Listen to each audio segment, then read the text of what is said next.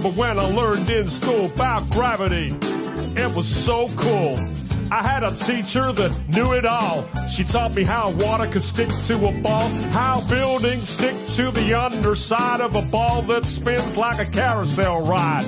Man, it all sounded crazy to me, but I love learning about gravity. I couldn't wait to tell my dad about the amazing day that I had. He picked me up, I was bursting with pride. He opened up the door and I jumped inside. He smiled at me and said, "How was your day?" I said, "Dad, I was blown away. I learned about this magical thing, but it's kinda got my head in the spin. I learned about this Newton guy. When an apple fell on his head, he surmised that there must be a force that's pulling it down, and everything's being sucked to the ground."